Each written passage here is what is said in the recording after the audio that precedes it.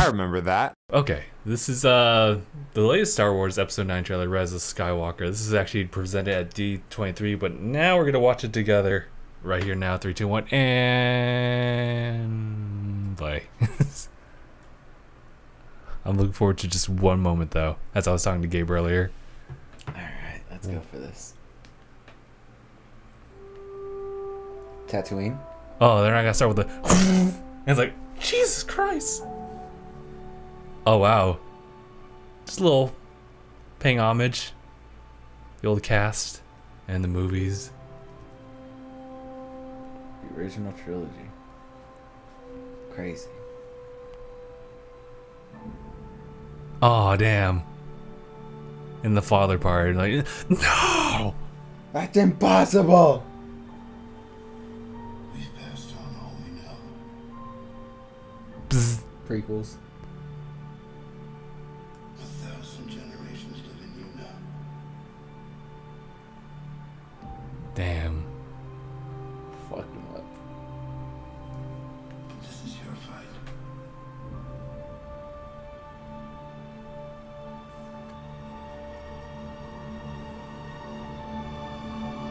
That was a cool bit right there. Christmas! Logan's Christmas! They're not dead yet? Oh yeah, they're not dead. What a highly inefficient Ooh. formation to be in. Oh, this is where the comments are gonna be, huh? I was about to say, like, is he dueling like that? Yes, it's him.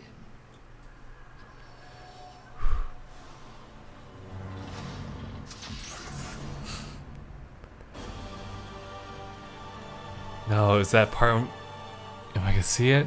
Maybe not. But that was a part that I wanted to see. Mm-hmm. In December. Okay. Anything else? Nope. Okay. That's Still, just double checking. I just want to see every single lightsaber duel. There was something on Instagram that I saw. Following after me seeing that Rey would be using like the double-ended lightsaber. Yeah. It showed like an over-panning shot of I think it's her just falling. No, spinning the lightsaber, falling down, and then going back up. I was like, she helicoptered that shit. So what do you think about the design? About the, because I think that's the biggest thing to really point out, because we see these trailers and they just kind of like regurgitate the same kind of like cuts to like different worlds and stuff like that. Yeah. Characters like responding to everything and just action just back to back. Not too sure, mainly because I mean, we've seen the double lightsaber before, so they weren't gonna just like rehash a double lightsaber. Mm-hmm. They're gonna do something unique with it. It's just, I don't know. The fact that it folds out like that, I feel It's that well, that can be a huge design flaw when in combat, because if someone whacks the hell out of it in the opposing direction, it'll just clamp back up. Or at least it should. It won't, but it should. yeah, preferably another lightsaber.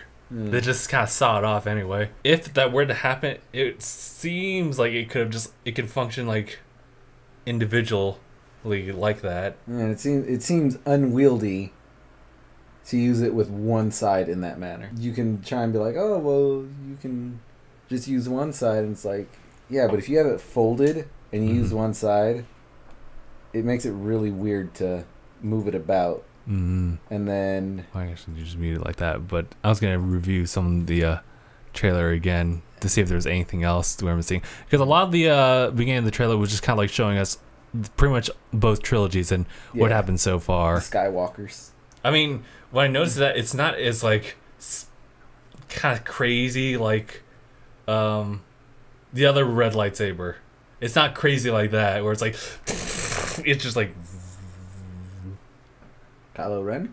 Benjamin? Thank you. Benz. But that is really cool that she is starting to use a little bit more of her force powers, as we just saw. She's going to have another clash with him. On a barge.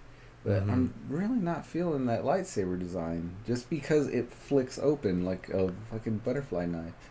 Like, how are you supposed to, like, use that in combat, really? Yeah, so I mean, like if we open up like right here, it's like it looks like that's two lightsabers just like taped together. It does kind of, huh? Yeah, Play which it? I'm fine with actually. So it can function as like two separate or like the double-ended.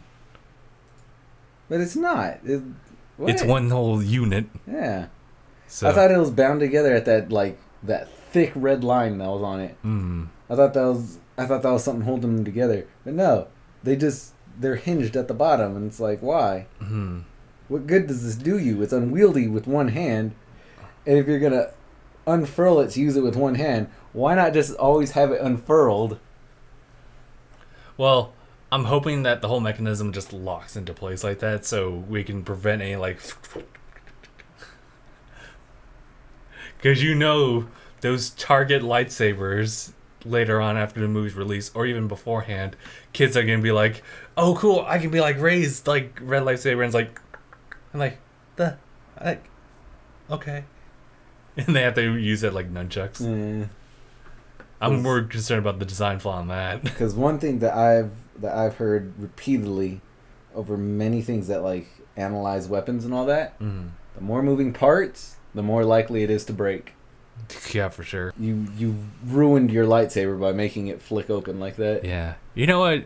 Kind of like side tangent. That's how I kind of feel with like some of the Ruby weapons, especially like Crow's weapon, where it like turns from a sword to a scythe. It's like that's cool and all, but I kind of like ask about the durability on that scythe. Yeah, where it's literally nothing but moving parts. Moving parts and like mini blades instead of like one big chunk of metal. Going to like Final Fantasy, like you can make fun of like Cloud's Buster Sword all you want, but that thing is huge. It's a solid chunk of metal. You know it isn't solid? Every fucking weapon in Monster Hunter. They're all like, it's also a gun, or it's also another weapon. But you know they make it work. There's like 4 transformations just for you to unholster it. Aesthetically, yes, it's cool. Sometimes it's a bit much to look at, but it's cool. I like my shotgun axe. Functionally, it's absolute trash. But in any case, so I'm not really sure. They've been pretty bold with like the lightsaber designs in like this recent trilogy, and I'm not opposed to it at all. My concern mainly is just like with the story and just like Rey as a character, because we've talked about her as like lack of a better word, she's just kind of like a bummy like character, just comes from the desert and then just through like circumstances becomes a Jedi. Granted, she's been told to have like a lot of like innate like powers like within her latent, and that's fine and all. It's just that I feel like she needed more like practical training to get to where she is. She is a do-nothing nobody. The last time we had a do-nothing nobody, he trained for like 4 movies. Well, 3. Which one are we talking about? Anakin. He did 3. Yeah. He trained Yeah. all 3 movies. Well, he is a do nothing from the get go. Yeah, he's a do-nothing nobody who trained for all 3 movies to become great. That's true. Which is why we would still hold like Anakin like high up in a pedestal, and also regard like Vader as like a really bad person to deal with. And then you got Luke, who was a do-nothing son of a somebody. Son of a shepherd, really. Yeah, well, the nephew of a shepherd. Yeah. Of a moisture farmer. He was a do-nothing son of a somebody who trained for 2 movies, and then we have Rey, who's a do-nothing nobody who trained for like a third of a movie, maybe like 20 twice. minutes, maybe like 20 minutes each movie. Yeah, Of course, like yeah. she trained for a third of a movie twice and bested someone that trained underneath a do nothing somebody who's the son of a somebody. Yeah, Kylo Ren, like he's a big baby, but like he's been trained. He's trained. He's trained. He's trained enough to be considered a Sith Lord. Yeah. And like it really shows. Like you wouldn't see it based on his characters in like especially the first movie, but like for sure, like he's really good. Yeah, he throws tantrums, but that's just because he has a shit personality. Doesn't mean he's not strong. He also has a terrible childhood. let's be honest. What? Because his uncle tried to kill him in his sleep. Yeah. Then he also stabbed his daddy. Oh, he wasn't a child. Well, that's subjective. He was maybe 20-ish. Yeah. He's grown. He's a man-child, but he has redemption in him, possibly. And actually, no, they had a chance in the second movie, but then he was like, no, no. But this is pretty much like, yeah, this is the end trilogy, right? Yeah. Oh man, it's like so. Until Disney decides to crack open another trilogy, yeah. The biggest question, of course, is like, why is Rey like in Sith robes with red lightsabers? So it's like, okay, something's off. I feel that that's not her. That's more of a subconscious bit of her that she's going to duel, much like Luke had to fight Vader in the Dagobah forests. It was more of a mental battle than a real battle. So I think this is Rey looking at her evil self and it's like, I have to beat you to become the best good that I can be. Mm-hmm. But I don't feel like I ever had any bad in me. So I mean, let's fight anyway for the money. I don't know. Didn't really have such a strong impression except for some like visual aesthetics from the second one. So I'm really hoping that the story picks up. But you know what? If they show a shot of like Kylo Ren with a weird, awkward like block body, then I'm fine. Just bring that back. Why? Why do you look like that? I don't know. But do you know what I just thought about?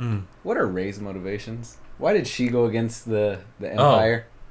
You know what?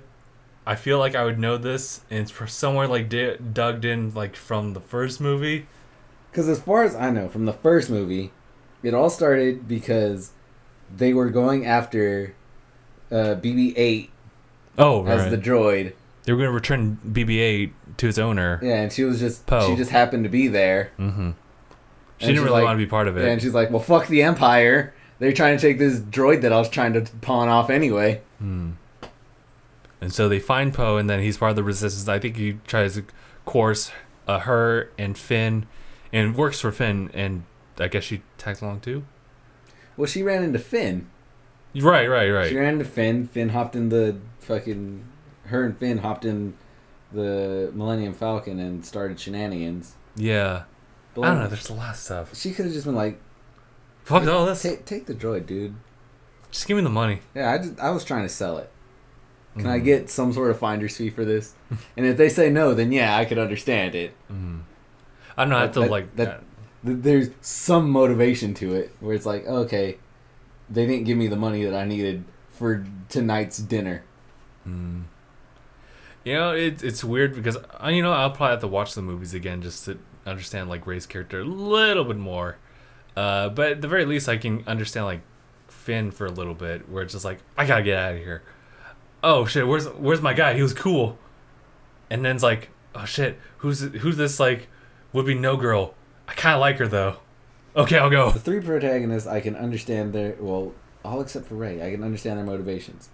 Anakin was abducted by space Jehovah Witnesses and was brainwashed into thinking that they're the bad guy. Luke had his family fucking burned alive in their own home. That is a great reason to think, yeah, fuck those guys and everything that they're about. Rey didn't want to give up a droid that she was trying to get rid of. I'll have to watch the movie again, because I would not validate that as a good reason. I don't either. I'd have to wiki it. You know what? That's what I gotta do. I gotta wiki it after this. But yeah, you know what? I'm still down for the aesthetics and everything like that, and of course the soundtrack and everything.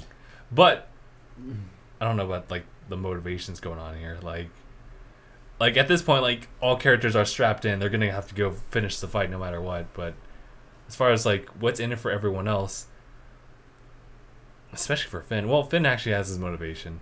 Someone actually sacrificed their life for someone. Yeah, I forgot the name of the person. Rose. But Rose. Finn's motivation was, okay, I'm entirely disenfranchised by the Empire. I just want to leave. Right. And they tried killing him, and it's like, I guess I'm a fugitive now. Yeah. I don't really have any other out. Yeah. All right. We'll end it here. We won't really get too much until another trailer pops up, or the movie comes out. Right, in December, which is actually just a few months, so that's not too bad. Christmas. All right, we'll end it here. Thank you guys so much for watching. Let us know what you think about the trailer. I hope someone knows the whole lightsaber spinning effect, because I love that thing. Look it up. It's funny. Yeah. #bye everyone.